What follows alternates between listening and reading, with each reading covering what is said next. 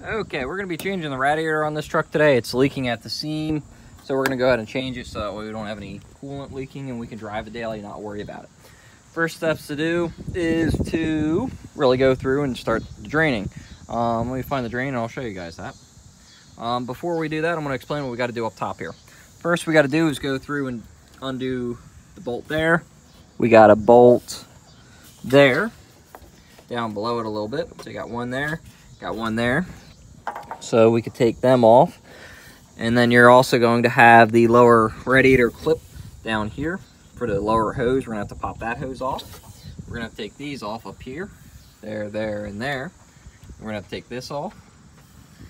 And we're gonna have to pull this coolant reservoir, the washer fluid reservoir, out of the way so we can get to the bolts down below it. So once we get them done, then we can take the two bolts off up here. You got one bolt there, and you got one bolt there.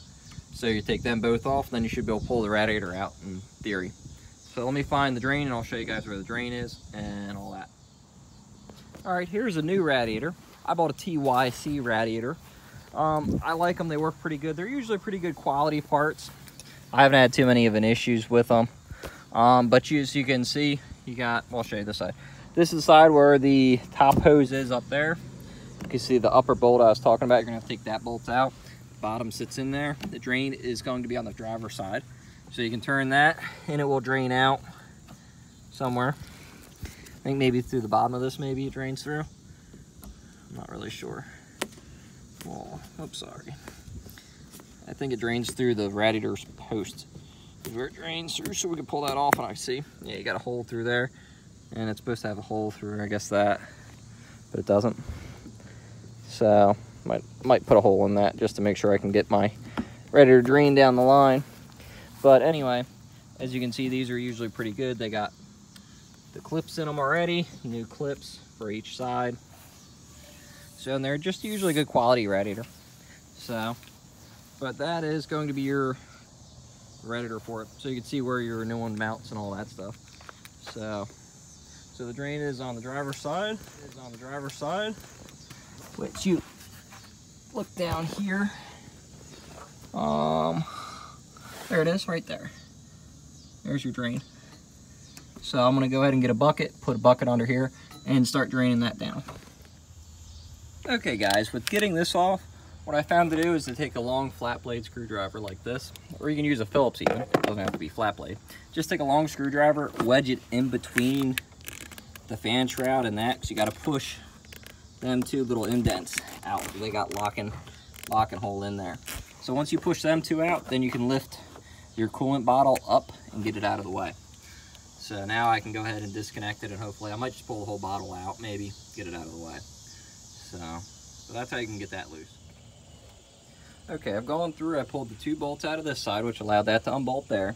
I pulled the bottle out, which then I undid the two bolts that I could reach there. Then you got to lift the shroud up, the black plastic piece, so that way you can get it unclamped there. So we get that to focus. There we go. Get it out of that holder and out of that holder, which the new radiator has, so we don't have to worry about that. But once you get them out, then you can push this kind of back and get this out of the way. So now the only thing I got left to do is I got to undo that bolt, and the lower hose.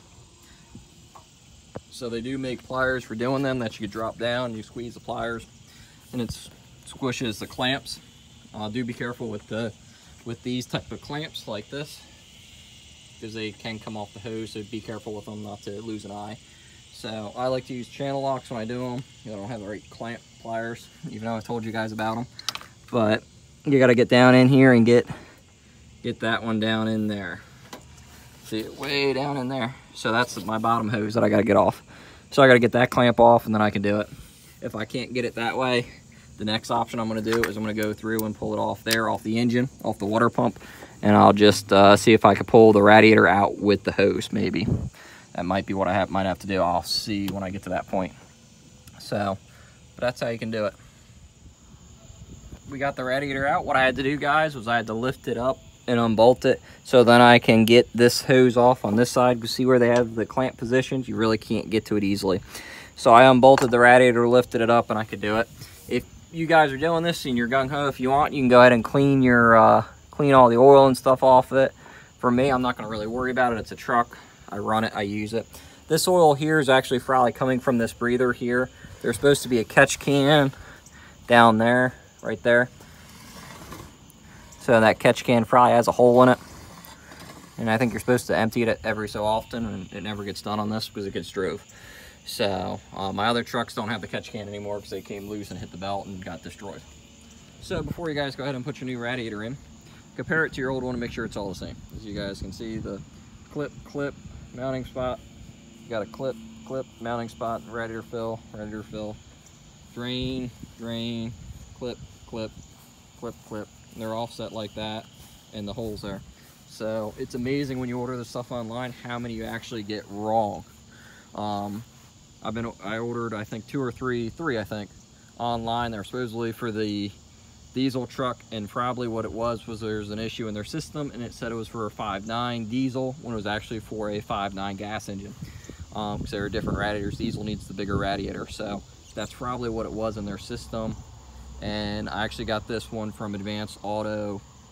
They had it in stock, so I was able to pick it right up there, but it was significantly more expensive than the other radiators I was trying to get offline. It comes out to be about 1/3 of a price more expensive than it was the other ones I was trying to get offline. But I went in the store and walked out with it, and I had it, so I could do it. So I'm gonna go ahead and set the radiator in here, set it in there and get it on. When I set it down, I'm gonna put this in there, and when you put it down, you want to watch and make sure you don't skim these said bolts up here, because you got a bolt there, so you want to make sure you don't hit that bolt and rip it. So that's the only thing I can really think to tell you guys. If you're doing this and you haven't done a water pump, now would be the time to do a water pump, so you can get right to your water pump. It's very easy to get to. You got 2 bolts on it, comes right out. I've changed this water pump before, so that's why I'm not going to bother doing it now. Or if you need to do your fan clutch, now would be a good time to do it. Since you're right there and you can get to it, you don't have to worry about damaging anything. If you want to take the shroud out, you could probably do it now with the radiator out. If you didn't have the radiator out, you'd have to undo it with some tools. So I'm gonna go ahead and get this put back in and get it back together. Okay guys, as you guys can see, I got the radiator set in place. Before I bolted it down, what I went ahead and did, it was hooked up that hose, the bottom hose down there. I hooked that up and I put the clamp back on there. So now that hose is on there, because that's a pain to get to down there. So with the radiator loose, you can move it around a little bit and put it back on there. So I did that first. The next thing, now that I got that hose on there, I put the 2 bolts in up here. I put that bolt in and that bolt in, so that way the radiator's now bolted back in here so it doesn't move. The next thing to do is to go through and get your, you can see the little clip down there. So you want to lift up your shroud and get your shroud where it's going to set into that clip. Okay, you'll probably need 2 hands to do that. So I'm probably gonna have to stop videoing this and pop that in, then I can show you guys. Okay guys, as you guys can see, I got the bottom caught in there. So it's now caught in there. Now the next thing to do, and this is something I didn't mention when I was taking it apart, I probably should have, but there's these little clips, these 2 little clips here that that you put in there on the top of it. So what you do is you take this and you can push it up against that, and then the clips go on there to hold it. So I'm gonna need 2 hands to do that, but that's what them little clips do. They're on there when you first start. As you can see, one probably goes there, one's designed to go there. So I'm gonna go ahead and put them clips on there, and then I'm gonna put the top bolts, the 4 bolts to hold the shroud to the radiator. I'll put them back in and we'll go from there. You guys can see I got the clips in there, it's holding it in there, so it makes it easy to put the bolts back in. It holds it on there and attaches it pretty good and just kind of holds it. But you got to make sure to put your four bolts back in and hook them up. So I'm going to go ahead and bolt them bolts back in, and then I'm going to put the washer bottle back in. When you put that back in, all you got to do is make sure you get the bottom down there, the peg in there, and these 2 top pegs in, the top pegs, and it slides right down. And your coolant reservoir, I'm going to go ahead and put that back in. As you guys can see, you got a hook there and a hook down there, and then you got the 1 spot down there that the peg sits in. So I'm going to go ahead and put them both back in. After I bolt the fan shroud back up. You gotta have it bolted back up because the washer bottle covers your 2 bolts here. Okay guys, so what I've done so far is to give you a recap of what I've got. You know, I got the coolant bottle popped back down, locked in there, and I put the radiator hose back up here back on. Okay, which isn't that big of a deal. It just slides and pops the coolant bottle, or not coolant, the windshield washer fluid bottle. The coolant bottle on this side, you slide it, pop it. You gotta toy with it up to get the bottom flat pin aligned, and then once you get that aligned, then you can just push the bottle down. Remember to hook up your overflow. So the only thing left I gotta do now is I gotta but reinstall the cable, the battery cable, as you guys can see here, which will go back up here onto these 4 points, 4 studs. So I can put that back on, and then I just gotta put coolant in. With this thing, you don't have to really worry about bleeding it. Just doing a radiator unit, drain the coolant system completely down. The engine still had coolant in it, and the heater core still had coolant in it. The best way to deal with that is if, let's say you lost an unknown amount of coolant driving and you need to fix it and you don't know how much coolant to put back in there, you can pre-mix it or buy pre-mix. You can do it that way. Or let's say you flush the system out where you have unknown amount of water in the block or the heater core, for example. So just go ahead and dump a straight coolant in there and then add water accordingly. You know, if let's say the coolant system, I don't know what the total is on this one. It's probably, I think, like 6 gallons maybe. So go ahead and look it up, verify, and take whatever the max coolant capacity is, divide that by half, and then put pre-diluted in that. You know, if it's, let's say, for example, 6 gallons, put 3 gallons of undiluted in there, and then add water accordingly. Because undiluted 100% will be fine, so you just add water to get it to the right level, if that makes sense. So, but anyway, I'm gonna go ahead and put these bolts back on, fill the coolant, and we're good to go.